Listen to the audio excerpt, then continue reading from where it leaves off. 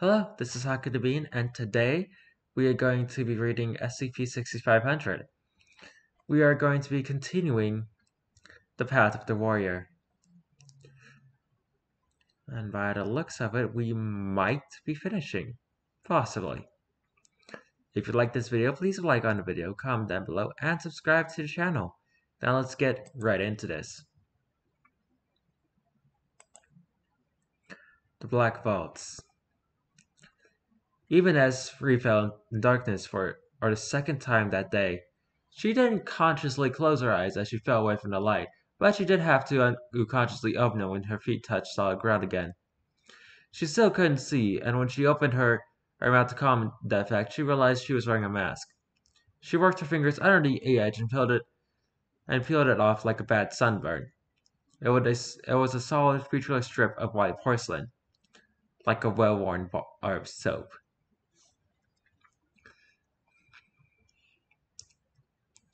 Her companions stood beside her, holding their own masks and squinting in the sudden brightness.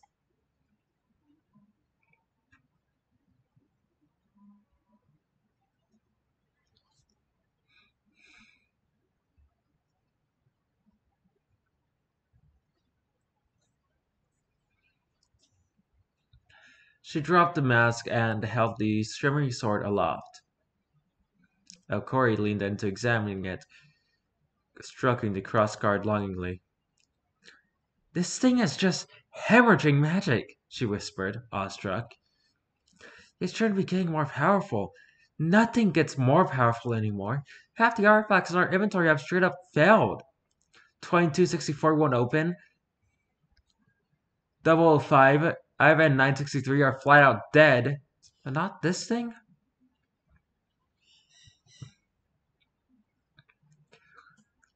"Maybe that's why the Magic City wanted us to have it," Placeholder suggested.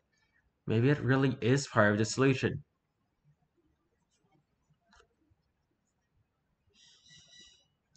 "Putting the genius in genius Lucy," Okay agreed. "Here's hoping."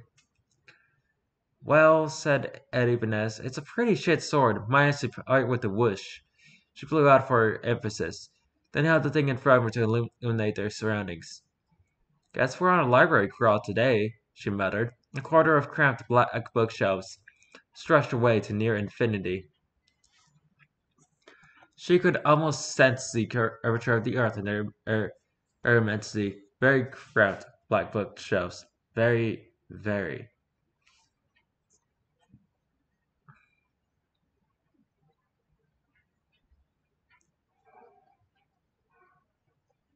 They all shuddered as one, even as had a palpable sense that all the books are wrong. The shelves are wrong.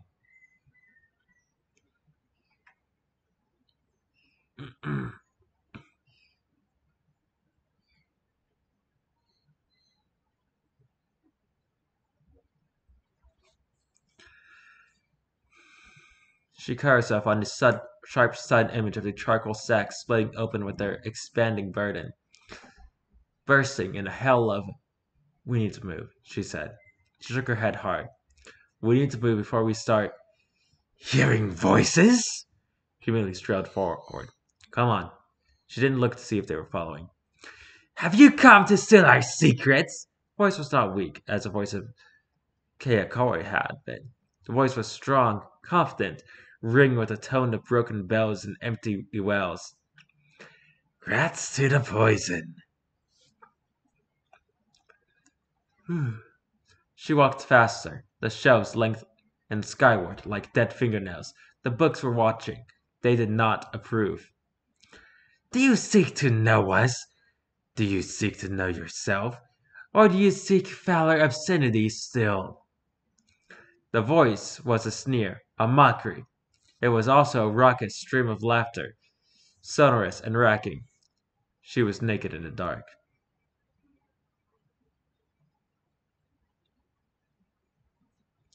"Delphina?" A query from far behind. "Delphina, are you alright?"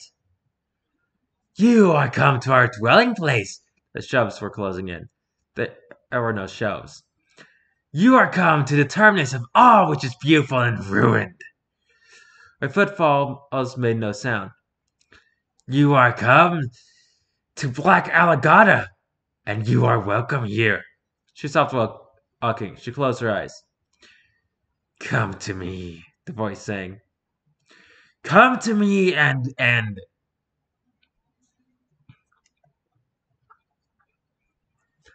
this doesn't end. Her own voice startled her awake, and she opened her eyes. She was standing, the four of them were standing, in pool of in a pool of latest tears. There were books in the water. Drowned catastrophic revelations. The words drifting off the sodden pages to swim beneath the tension. Even as knelt down in the murk and ran her fingers through a membrane between the venom and the enough! Her companions staggered back as even as the shout echoed through the vast subterranean. All three of them staring at her reproachfully. Here is your knowledge, one chided. Drown in it. She blinked.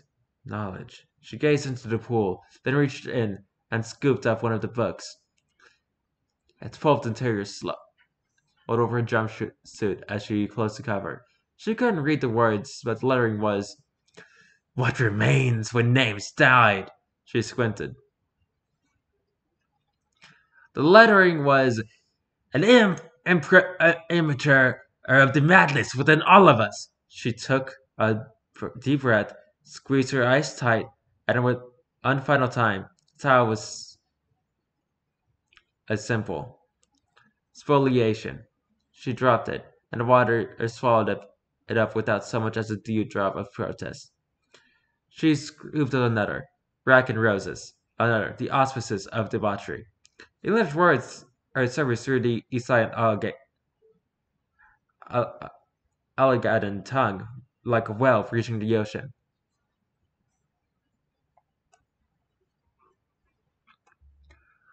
Of course, said O'Curry, kneeling to look over Ibanez's shoulder. Alligator script translates itself within the city. They stood together, and the four of them closed a circle at the center of the pool. This is what the archivist meant. She held the sword aloft and rotated it slowly. We had to go down to the source.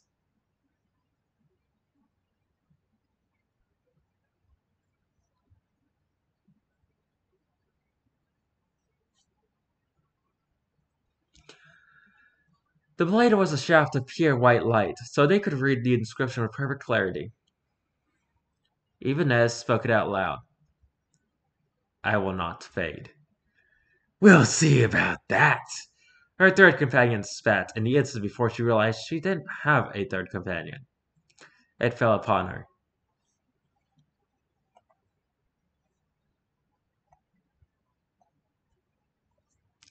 The ambassador of Alagada dug into the flesh of her right hand with sharp nails, and she fell over backwards into the Isius pool. Through the swirling murk, she saw the absence of a face, shredded, and wrappings radiating away like peeled off skin. I know you, Ed cackled. You are no hero. Her back broke the surface, though she could still see the frantic faces of Corey and placeholder peering down at her. As she splayed out on the polished tile floor of Site 43's main elevator access corridor. 100 vanished specters stalked towards her, and she found that the sword in her hand was now a sleek and shining high-tech rifle.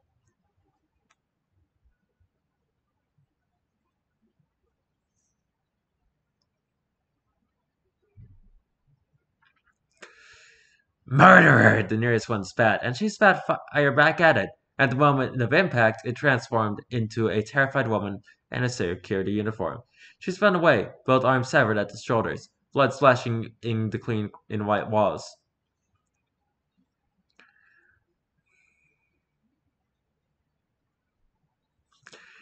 Coward! Cried next one, throwing back its hands in defiance. The woman it became disappeared in a red mist as Ibanez pulled the trigger. Jailer! Jailer! Was the final word from the advancing throng as Ibanez scrambled back against the wall and sprayed them all with sustained fire. They fell on her, blasted apart, blood soaking the tiles, until a clawed hand reached out and thrust her hand into the spreading in flash. You are no savior. She emerged, a coughing, sobbing wreck from a stagnant pool of swamp water. The sky was on fire and planes roaring overhead, pelting at a lagoon-side village with heavy artillery, while white men and women in MTF outfits struggled to assemble an anti-aircraft gun. The torch in her hand had been snapped in half, but the incandescent ends of he lit the expanding cloud of red in the water before her. A small girl lay face down in the muck, a single clean exit wound in the back of her skull. Ibanez reached down, finding the almost overpowering urge to drop the torch and turn over her sister's ice-cold corpse. This isn't real! Her voice disappeared into the throaty snicker of the faceless bandaged beast, which reached up and closed its talons around her throat. You are nothing. This time she fought back, hammering at the ambassador with the broken torch. It seemed taller, leaner, more confident as each blow landed. This isn't real, she screamed. This is a dream. Dreams are more real than all the magic in Alagata today. The bandages fell away, and a leaf form of sheer night enveloped her. She felt her fingers loosen on the torch, the gun, the sword, and as the ambassador thrust her down onto the water once more, she understood what was happening. She took a deep, rattling breath as she pressed her beneath to tap its surface, cleared her mind, and focused on the only thing that mattered to her at the end of all things. Her failure at the mountain where 10 good men and women lay dead. You are no leader. Razor-sharp fingers stuck into her scalp, and her eyes filled with blood as she emerged into the moonlit, rain-swept landscape of Keokoi. She splashed through the fountain and spaced it, coughing up rainwater and gagging on scalding hot air. The beast stood on the church steps, regarding her with an air of casual, impersonal malice. I could take you apart with a whisper, it crowed, but it's far more amusing to let you do it yourself. Fire, she croaked, and felt a rush of satisfaction as the ambassador froze in confusion just before 10 rifles worth of hollow point ammunition tore it to sable shreds. Her agents emptied their magazines. The perforated monster took one step backward, then plunged face first down the stairs.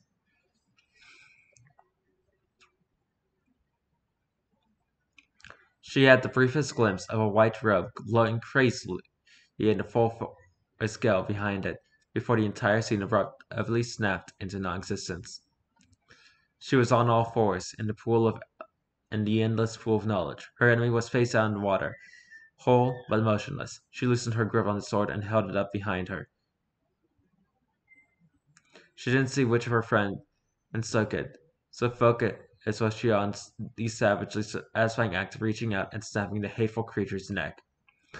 A sound like a single link of chain, shattering, rebounded through the cavern, and she dragged herself out of the inky mire. Okori wordlessly handed her back the sword. It glowed like a beacon in the black.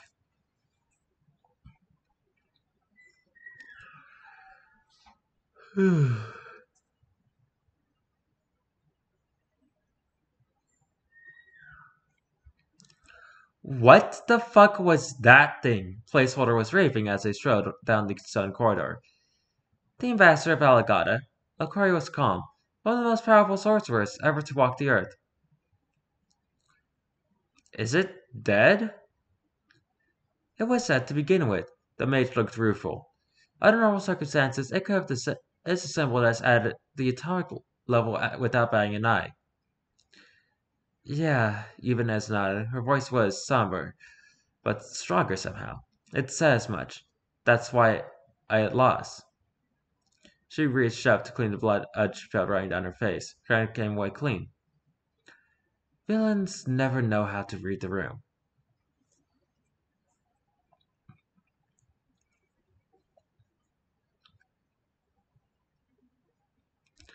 Was that the villain? Placeholder interrupted. Oh, Corey, you called it an ambassador. Does it serve the hanged king? Don't say that name out loud, Okori winced. The answer is yes and no. It's complicated.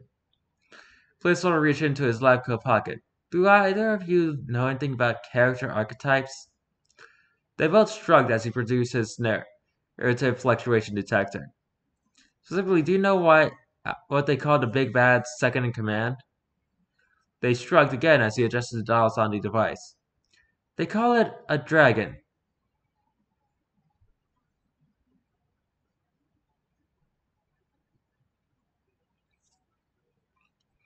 Even as stopped walking. Are you saying? I'm saying you pulled a sword out of a statue, saved a sovereign state, fought and maybe even slew a dragon, and he stared at the detector. Yeah, we're topping out the scales here. Even as shifted her weight impatiently. And that means, practically speaking, it means we need to start writing this thing down, or we're going to draw the authors down to our level and get trapped in an eternally escalating narrative. As much fun as it would be to see you achieve heroic apotheosis, there's still that small matter of a world needs saving. Corey's eyes were glinting in sort light. Actually, on that topic, she reached out to touch a sword and jerked her hand back to suck on her finger. Oops. She collected her thoughts. Are we clear on why this dead hunk of metal has been gradually approaching critical mass? It's pretty her protagonist's potential, said Placeholder. Even as stared at him. What? It's drawing strength from your heroism. Oikori explained. No, scratch that. It's matching the strength of your heroism. The way a varies the containment of the Taurus. The city called out for a hero and you answered. Because of who you are. She clasped Ibanez's shoulders. We've come to Alagada from Turkey. Delphina by and away of the goddamn Wanderers his library. We didn't do that to read an inscription that didn't tell us anything useful. We did that to do it. The sword triggered a quest, and the quest triggered the sword. Through your absurd sequence of strength feats. Do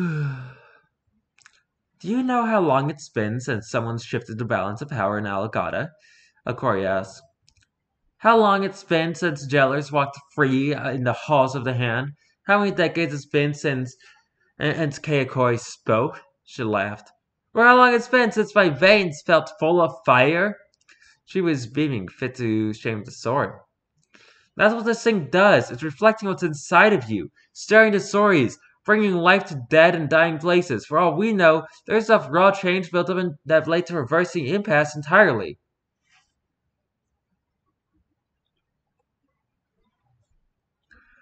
Even as considered this as they reached the end of the corridor, a thick stone archway leading into an ample dark. Well, she said. Holy shit! An empty dread settled over them as they crossed the threshold. They were standing at the edge of a colossal rotunda, a coral reef of twisted pillars, tired banners, and chasmal colonnades. Passages like the one they had just exited branched off in every direction. Legends and interstitials carved above ebony tintils. The heart of the hall of the Hanged King was a circular stairway to raise the dais, dominated by a escalator throne sculpted with scenes and figures which crawled beneath their eyes, like the memory of worms in the grave. It was littered with nasty-looking spikes, broken links of black metal, and frayed lengths of black rope. Single chain hung from the unseen ceiling, swaying in a breath of air which failed to disturb the dust coating every exposed surface. The throne was empty. Okori drew them back in the corridor. Her dusky features funerally pale. We have a problem, she nearly choked on the words. The only way to leave Alagata is to pass through a door, a real door. She jerked her thumb over her shoulder. There might be one in here, but there are definitely doors in the city.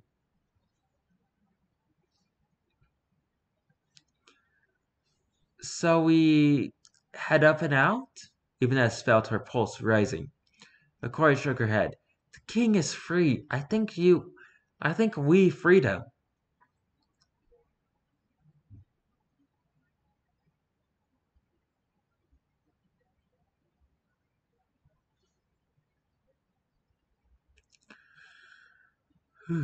Ibanez raised the blade between them, and Okori shook her head more forcefully. You saw what I did to the ambassador. If the Hang King gets his hands on that, with nothing to hold him back, it won't need to we won't need to bother saving the world. You'll already be doomed. Placeholder was hyperventilating. So we search the passages and hope we find a door? And if we don't? Evidence watched her friend's face carefully. Akori turned away from her. Pick a corridor, any corridor, and run.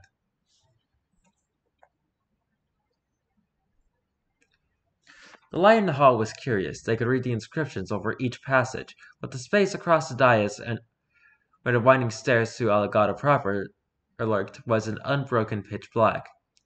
As they moved from doorway to doorway, staring down endless tunnels of lightless rock, they realized the shadows were neither lengthening nor shortening with the motion of their makeshift torch.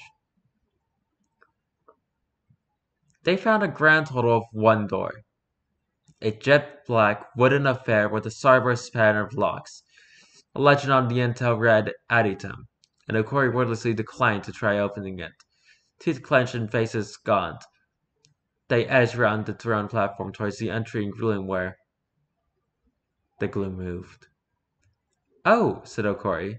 She reached into her satchel, withdrew a leveled other pouch, and poured its contents into her left hand.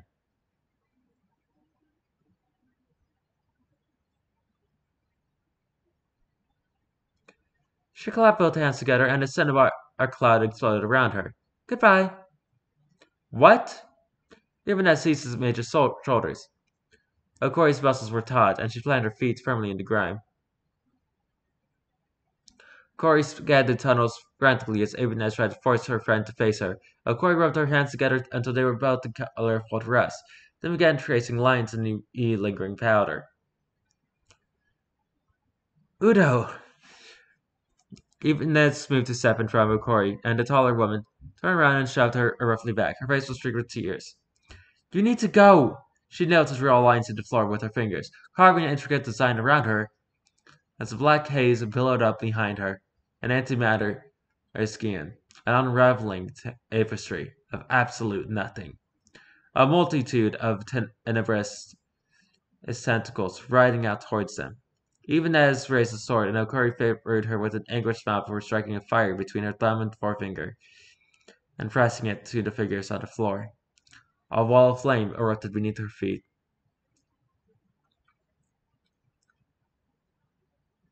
But it was cool to the touch, but firm as solid stone. Okari mirrored her friend's gesture, then pursed her lips and pushed Ibanez was hung back, sliding across the filthy slabs. A placeholder pulled her to her feet as she screamed, Udo! The space behind the firewall was now starless, moonless night. Okori raised both hands above her head, air bellowing, muscles straining, and spine straight. The king's empty bulk forced her to back away bit by bit, edging beneath a lintel marked with the simple sign of 3 crescent moons. There was still a picture of perfect resolve when Ibanez lost sight of her, propelled down a lightless passage, marked never meant by the distraught but insistent pataphysicist. I think this is the end.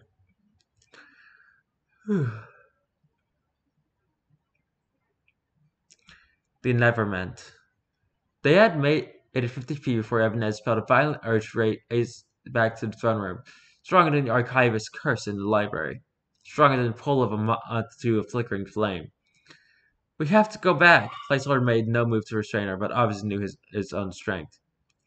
We can't. This is the only way forward. He ran and through his dark curly hair. We need to get you out of here. We need to get the sword out of here. You're the protagonist. Akori and I. No! Snapped Evanes.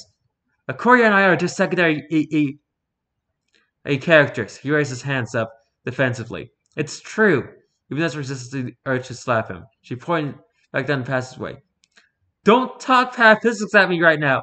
My friend is going to die back there if I don't help her.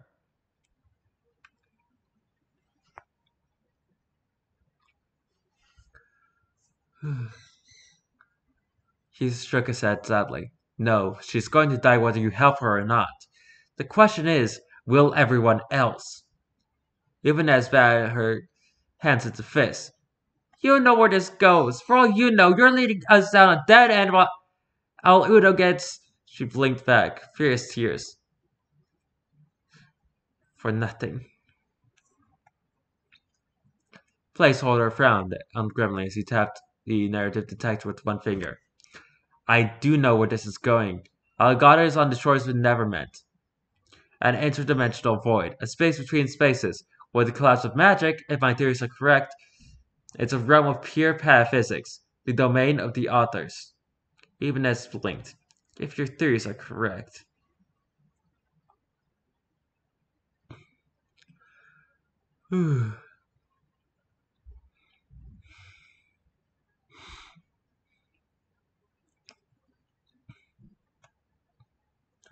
He nodded. I talked to Okori about this before we left Slot's pit. There was always a chance we'd get trapped in a loop out here, with our world still infused with narrative power. He sighed. If that happened, we agreed to push things over the edge. She felt her jaw setting. Push things over the edge? He looked stricken. Check off another narrative box. Reel the authors in. Hit one final note on the cliches to go. Her withering gaze dared him to say it, so he swallowed hard and obliged. A grand gesture. A sacrifice. He said that wrong. For a moment she feared she might drive the radiant sword through his heart. For a moment she thought she might dash him against the glistening black masonry. For a moment she thought she might lose her mind. But then her heart leapt into her throat and a blinding light burst from the edge of the blade.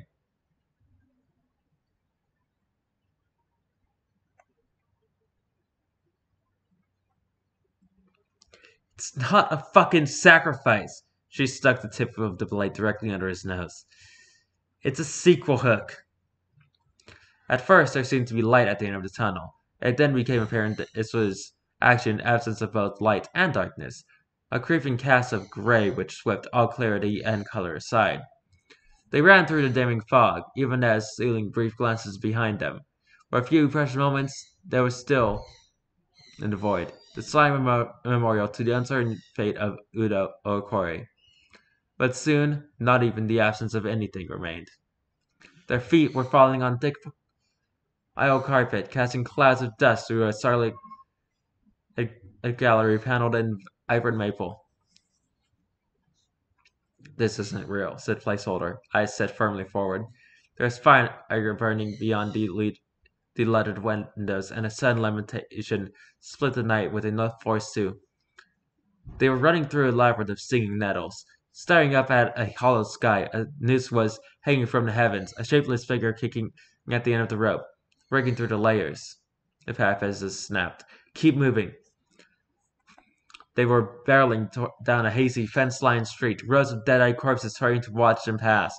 Trumpets thundered on high. Something massive moved in the midst. Almost there, Placeholder gasped, clearly out of breath. They were falling through an empty expanse again, and she suddenly knew she was being observed from beyond the veil. I never told you how I got my name, Placeholder remarked. His eyes were wide and wild as he pointed at the emptiness ahead. I got something's attention, and it cursed me. Is that a... No, it's not a story. They were pinned against a black velvet carpet, curtain. Wow. I was wondering why I was getting that wrong. Like butterflies on a specimen board. A metaphysical mass looming over them, reaching out to grasp. We've learned thing or two about curses ourselves in the Ethereum. A howl of static, a sevenfold of shattering change, an inhuman Enrictus rising up behind them, and a scream from beyond the fourth wall, and village of Kayakoi, Republic of Turkey. They were sitting side by side on an uncomfortable wooden pew, gazing up at the white robed figure floating from the pulpit. Its rails were billowing in an unseen breeze. The end of the end is nigh. What was that thing? Her own voice sounded flat, empty, alien to her. When the author came for us, it was a safeguard, placeholder muttered, staring at the motionless needle on there the fluctuation detector, a last resort against the writers. If push came to shove, a contingency plan we never thought we'd need to use. He blew out a ragged breath. I deployed in the noosphere before we left 87.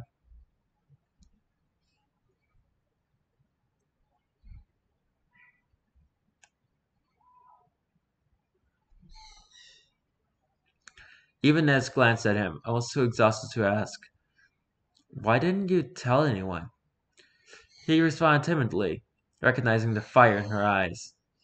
Because then it wouldn't have found us. Because it wouldn't have been a Deus Ex Machina. We have to follow the rules, you know. She glanced down at the blade. I will not fade. Gleamed like a burnished bronze and shook her head. Fuck that noise. She stood up and headed for the double doors, pointedly ignoring the lingering genius Loki. The rules follow me, starting now. And a log.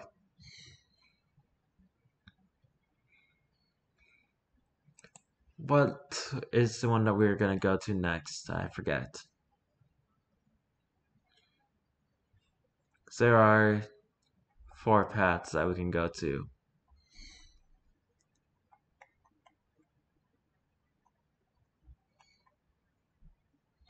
Hang on. Addendum. Debriefing material. Resubmit and credentials to access post-mission reports regarding SCP-6500A acquisition. Missing persons report. Dr. Udo Okori and Chief Delfina Ibanez. In the early days of the SCP-6500 crisis, 3 Foundation personnel embarked on a voluntary expedition to A. Acquire an anomalous artifact, B. Uncover the truth of its origins, and C. Determine whether or not it could be used to partially restore the status quo. This resulted in the acquisition of SCP-6500, I'm going to say Alpha Sword, the leading edge. Said artifact is a blade capable of reflecting the inner strength of its bearer into thaumaturgical and narrative energy, revitalizing decayed anomalous landscapes and living creatures and restoring momentum to their stories. Dr. Udo Okori, chief of applied occultism at Site-43, was lost during the operation in the hostile and extremely hazardous city of Alagata, and is presumed KIA. The bearer of SCP-6500 Alpha Sword, Site-43 Pursuit and Suppression Chief Delfina Ibanez subsequently organized a mobile task force made up of individuals with exceptional protagonist potential, as identified by Site-87 and pacifist Dr. Placeholder McDoctorate. Chief Ibanez and MTF Delta 6500 Magical Mystery Tour were deployed to each Foundation and site and a variety of Foundation-friendly anomalous locations in order to repair the damage done by SCP-6500 wherever possible. While local effects have been more extreme, generalized as through random global interstellar and interdimensional effects have also been witnessed. Selected intentional, desirable, unintentional, undesirable, unforeseen restorations include SCP E5923. The living village of Ayokoi no longer subsists on the psychic energy of its citizens and has returned to contented hibernation. SCP-179. The self-proclaimed lookout has started to life, and now points one finger directly towards the Earth. SCP-2922-C. All contact with the afterlife known as Burbank was lost at the onset of the crisis, but has become accessible once more. Group of Interest Alpha-19. Formerly dedicated to addressing the SCP-65 crisis, a number of revitalized Serpent's Hand Dharma's urges have resumed their campaigns of attrition against the Foundation. SCP-1762. A single instance of SCP-1762 has been reported in the wild. Confirmation pending. SCP-6500 and Alpha Sword has been proven incapable of restoring most anomalies whose anomalous functions have fully ceased. Attempts by Delta 6500 to enter the Waters Library to their aid and assistance has been categorically rebuffed. No attempt has been made to return to Aligata for reasons which should not require explication.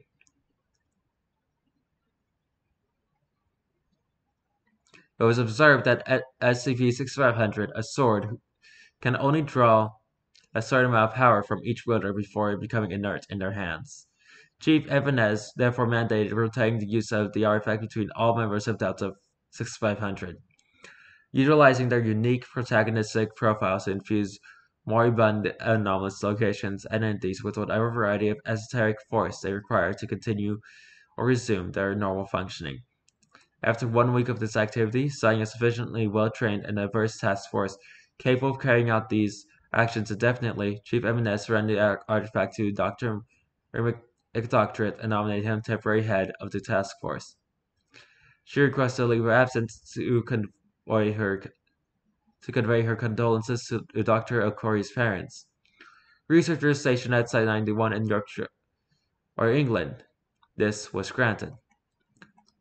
The Doctors Okori reported nothing unusual in Chief Evanez's activities during her time at Site 91. Nevertheless, on her return to London, ostensibly to resume duty with Delta 6500, she was seen entering Her Majesty's Royal Plaza Fortress at the Tower of London, and fortress of the Tower of London, heavily armed, at which point she disappeared without a trace.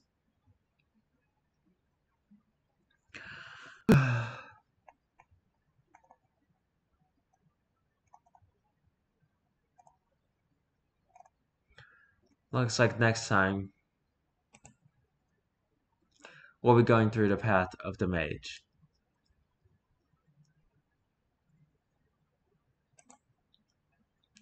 That was the end of the warrior's path. If you like this story, please leave a like on the video, comment down below, and subscribe to the channel. I know what we're going to be doing tomorrow, so until then, goodbye.